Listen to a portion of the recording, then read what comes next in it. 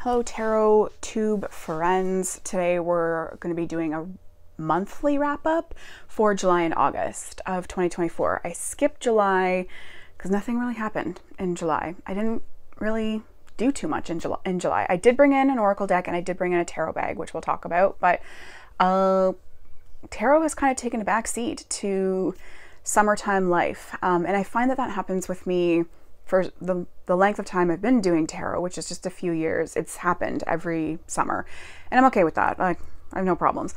It's just, you know, it's brighter, longer. So you're outside, you're doing things, summer isn't necessarily a tarot vibe for me. It is when it comes to certain decks. I typically use the Light Seers this time of year, but even now, I think I've used it a couple times. That's it. I haven't really been using it. The one deck I have been using is the Sistine Tarot, and that is the tarot bag that I bought. It's this little rose number. It's made an appearance in a couple videos at least, one for sure that I can think of. It has this flap part that comes up. So I got that on Etsy. It's been working out well. I think I like it. It's the only one I have like this. So, and I think it fits the aesthetic of the Sistine Tarot. So I did get that. The Sistine Tarot has been taking over my life. It's the deck I've been using for all of July and all of August. I did kind of rein in my tarot practice a little bit. Typically, I just pick whatever deck I feel like picking. And I made the decision to pick a couple of decks to focus on for each month, and the Sistine Tarot has just been so great for me that it's the one I've been using for July and August, and I've forced myself to put it away so that I can bring out my fall decks now that we're into September. So looking forward to that, but also sad to set aside the Sistine Tarot because I've been obsessed with it. I haven't wanted to work with any other deck since I started using it, so we'll see how that goes. But yeah, July and August, not a whole lot to talk about. The deck I purchased was the Craft and Decadence Oracle. Not going to flip through it. It's going to make an appearance coming up shortly, spoiler alert, in another video. This has been on my wish list for a really long time. I have wanted the Noisy Museum Tarot by La Green Witch as well.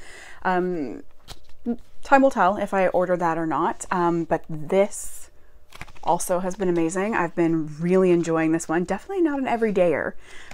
She's a once in a while read, so that's what kind of came into my possession in the month of July, and that's kind of it for July, which is why we have no video.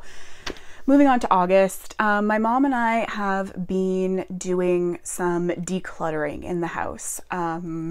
We've kind of reached a boiling point with stuff. So we went through some of our, I'm looking in my mirror to see if you can see it. You can't. I purposely put it there so you could, but we went through some bins in the basement that were like sentimental things and keepsake stuff and whatever. And I found my OG Pound Puppy. He's a little, his nose is a little rubbed off. And he's got a stain on his back right here, which I did try half-assedly to get off. So I am going to try and remove that again. Did they have individual names? I can't remember. Made in Korea. I don't think so. So this was mine, and my sister has the all chocolate one, which I also found, but this one was mine. So he's hanging out today. The other thing I found that was super cute, that's behind me. So excuse my awkward reach. I remember making this faintly, not very vividly, but I definitely remember doing it. And I'm so glad we kept it, and I'm so glad I found it. I am upset that we didn't put the year on it, but I would bet money this was kindergarten. My little dinosaur that I made in kindergarten, little baby Sarah made this. And the part that I do remember being very excited about doing this. I remember pinching the spikes. Is it called a stegosaurus? Why am I forgetting this? I do remember pinching it, and I do remember getting help. So the eyes and like that is way too precise for a kindergartner. So I do remember having some help on it. My initials are on the bottom, which I definitely didn't write either. But I remember they put it in a kiln, and I remember being so excited to get the final piece. So pretty cool to find stuff like this, to keep stuff like this, and now I'm gonna keep it here with my tarot stuff.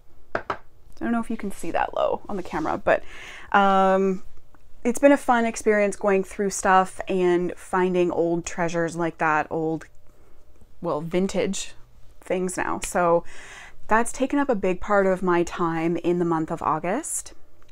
The other thing I did in August that I was really looking forward to was a local pagan pride day. I don't know what that means, so don't ask me to elaborate, but it was a tent of a bunch of vendors, and that's what I was looking forward to. And I went with a friend, and we were there for maybe 10 minutes before the clouds rolled in. And in this clip, you should be able to hear the thunder over the talking, and then the downpour happened. So we didn't make it very far into our pagan pride day event that I was so looking forward to. But we did go around to some other shops to replace our activity. So that was really fun. Hopefully I'll attend next year. Hopefully they'll have it again next year. So hopefully next year will be better and it won't get rained out. They actually shut down early because of the weather. So womp womp. But it was an experience. It was fun. It was a fun day. Regardless, it ended up being a super fun day. So glad that happened. The other thing that happened in August was I did readings for friends, and these were rather impromptu readings. It's not like I packed a deck to take somewhere. One was in person and 2 were over the phone. The 2 over the phone were actually for men who they asked me to do it. So that was pretty cool. And they were pretty accurate. I mean, I on the fly tarot readings for friends, I tend to not go with intuitive hits, but instead go with the card meanings, the number meaning and the suit meaning, because I get so like nervous and overwhelmed, and I keep thinking I'm going to mess up or I'm going to say something that's not accurate, that doesn't resonate or whatever. So my in-person tarot readings aren't top notch. Okay. I would never charge anyone for a reading for that reason, because that's not what I do. But the in-person one was just on my lunch at work, and I used the Everyday Witch Mini. That stays in my purse for emergency tarot readings, which I've not really had until that day. So it was a career one, and it was great. It was, I think, pretty spot on. She did end up asking kind of a predictive question, which I was really nervous about answering because I don't do predictive readings. It's more self-care, self-discovery kind of stuff. So it'll be interesting to see if that predictive reading comes true. No idea if it will. I mean, we'll see. But that one, it felt very natural. And then the over the phone readings with the men were just, one was relationship based and the other guy just had a bunch of random questions. Like he was just playing around. And I think some of his were accurate. The relationship guys were pretty accurate as well. So it was just fun. It was just an interesting couple of readings that happened. I don't typically read for other people, so, and I think I should do that more. I think that would be a way for me to get out of not using those intuitive hits and instead just relying on my knowledge of tarot. So I think I need to do that more. I should do that more. So that's basically it. I can talk now about the decks that I want to use for the next couple of months. I do have a couple here we can talk about just briefly, but this time of year for me, I have a plethora of decks that I use September, October, November, maybe early December, but probably not. Probably more just September, October, November. So my new rule about these decks and wanting to only use 1 or 2 for each month is going to be a little tough for the next couple of months. So the ones I'm trying to focus on right now is, this one hadn't been used by me all year up to this point. So I'm glad that I am able to go through it right now and get some use out of it. It's the Cat Tarot. Well, I'll show you the box because that doesn't help you, but it's a Lo Scarabeo Cat Tarot, one word. These are the backs. Sorry that I'm looking off to the side. I'm just making sure that I'm in frame. I've lost my usual setup. I did some reconfiguring around my filming location and it was not for the better. So this deck, I just think aesthetically, it goes with the fall season. Color-wise, I think it's pretty self-explanatory. These are going to fall. I do love this deck. I think it's hilarious. It's obviously, if you haven't picked up on it, it's cats in like movie or TV or superstar people. So I was a little bit concerned, even though I do love this deck and I don't want to get rid of it, I was a little bit concerned about it not having a place in my shelf, in my space, because I haven't used it up to this point. But I do feel called to use it right now at this time of year. Do I have a thing for cats? Do I love cats? Would I call myself a cat person? No, I don't hate them. I've had them. I've had a cat before. Her name was Katrina. She was a calico. It's just, you know, I'm not a ride or die cat person. So that's the cat tarot, and it has got some use over the last couple of days. We're just early into September, so just the last couple of days she's got some use, and it was actually decent. It was usually these kind of decks, these pop culture-y type decks, don't really give me that much of a great reading, but it was all right. Another one I've busted out for this time of year, which does not get a lot of use out of me, a lot of use from me, that's better, is the Trionfi della Luna Illustrated Pips edition. I have used this, I think I used it one time this year, so earlier in the year, I think it was like May. This is, again, the color palette, the more muted tones is September, October to me. And not only the fact that the beings in this deck are a little more on the, I almost want to say they're not like demonic by any means, but they're just a little more odd. And not odd in the Lilith for Tarot way, odd in a little creepy. A little creepy. So I have used this one a couple times, and by a couple I mean once in the last couple of days. So I think as far as tarot decks go, I'm going to focus on the first one, this one, and the next one I'm about to show you for the month of September. Now the next deck is new for me this year and also has not been used, but I did know that this would be the time of year for me to use it. And that is the Lord of the Rings Tarot. This was an Etsy purchase. So it is an independently published deck. I had my eye on it for a very long time, but shipping to Canada was $50 some odd, 50 some odd dollars. So no. And then when I went to the States recently, I had it shipped there. So these are the backs. Pretty elvish looking. So we'll just go through a couple of these. This is probably one of the best pop culture decks I've ever seen. It is very well done. One of the things about these pop culture decks, I mean, I love it and I don't at the same time, is that when I see an image and it's from the movie, like that picture of Gandalf with the moth, it immediately brings me back to that moment of the movie. And I think it does kind of pull me out of the reading a little bit.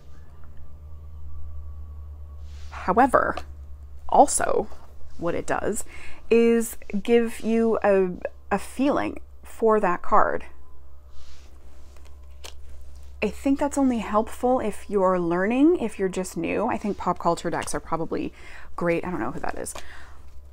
Okay, let's start skipping some of these. I think pop culture decks are great for learners because if it's a show that you know so well, then it does help you learn the meanings of the card and learn what kind of emotions are supposed to be felt for a certain card. Oh my God. I am no man. So good. But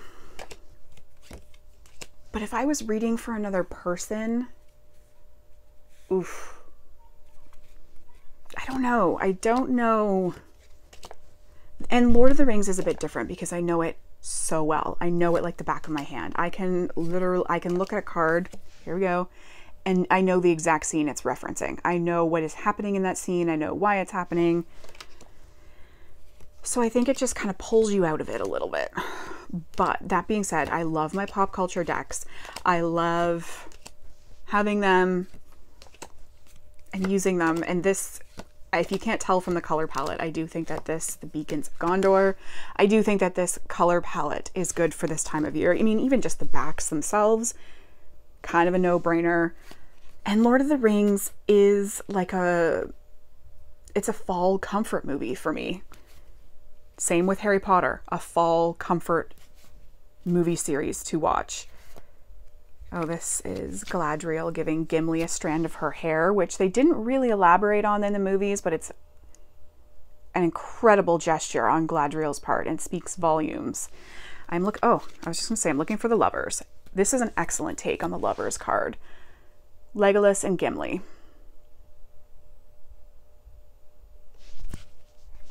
Perfection. So these are the two tarot decks I've been using over the last couple of days. Now we are early into September, so I haven't really picked out an oracle. I do probably think for these two, the Green Witch Oracle would probably work okay aesthetically. I'm struggling with my oracles lately. I'm having a bit of an oracle struggle lately. So that's a thing. Aesthetically, I'm struggling with them fitting in with decks. I briefly tried to do a reading with the Ritual Tarot and the Magic of You Oracle. I thought it's time to bust these two out. And the reading I got with the two of them did not mesh and I was not feeling it. And I thought, okay, no, it's just telling me it's just not time yet. Magic of You with these two decks, I don't know. Again, the whole pop culture thing, I don't know if the vibe would go. So I think the Green Witch Oracle would be a good vibe, an okay vibe for pop culture decks. I'm mentally trying to go through my list of oracles and I'm struggling because I'm on the fly. Ooh, the Memento Mori. Hold the line. Shall we do a pairing? That means I have to switch to a top-down view. All right, arm twisted. Okay, so we've got our Lord of the Rings and Memento Mori.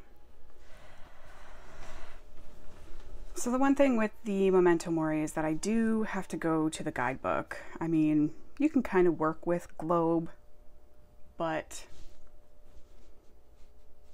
I want more. I want more info. So 2 of Cups with Globe. 3 of Wands with Grave. Okay, let's give these a shuffle because we've seen these ones. So we're going to shuffle these quickly, sort of.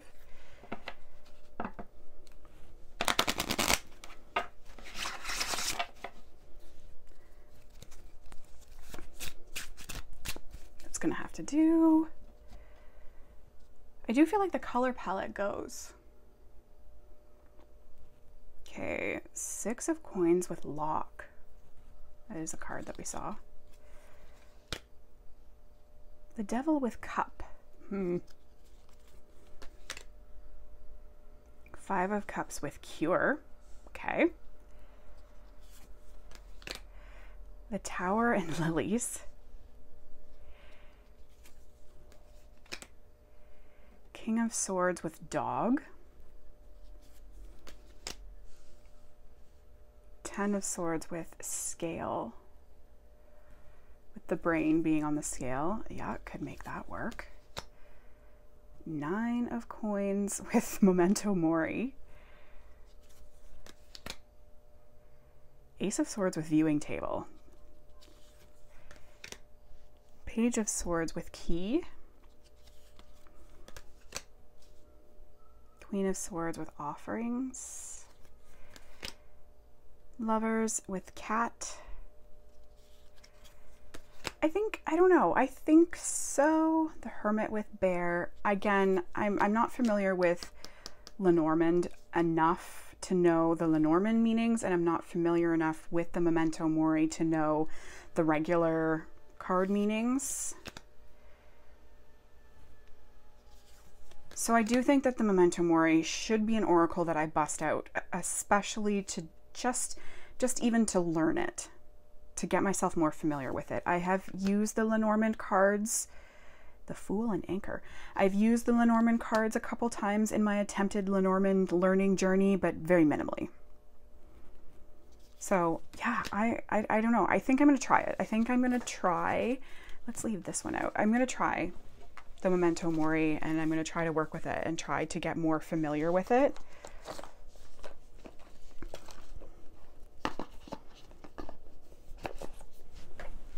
Let's just see, while we're here, when in Rome.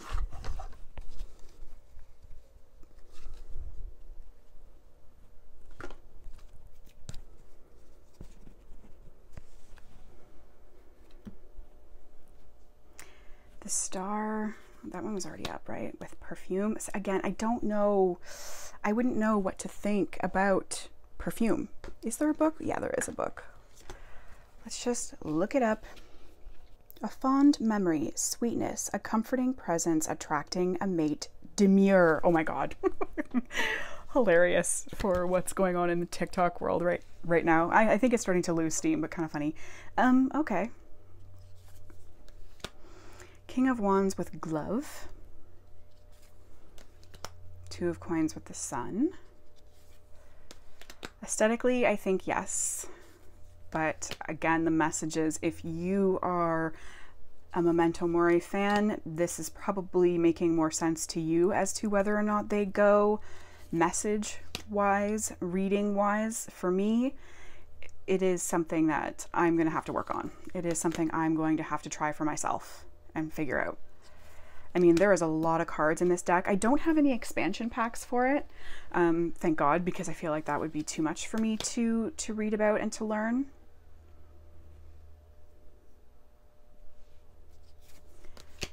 Okay, I do think I'm still going to try and give these guys a go. And then I don't think the Cat Tarot is going to go, so I don't even know if I should try it. I personally am probably not going to do that. And I'm going to try and figure this out. We're going to try and learn you. I like the tarot deck, that the name I could have said to you before I started filming, but the second I start filming I lose it. Antique Anatomy. It's kind of been one that I've thought about. I kind of want to get it on sale just because I am so on the fence about it. So paying regular price for it, if I were to get it on sale, it kind of makes it seem a little more easier to say yes to. But I don't have it. Anyway, okay, that settles it. This is the oracle we're going to try, and it does seem like I have some studying and some reading about it in my future. I haven't used it so much, it's still like kind of stiff. All right, cool beans. Thanks for watching, everyone. That's my July and August story time.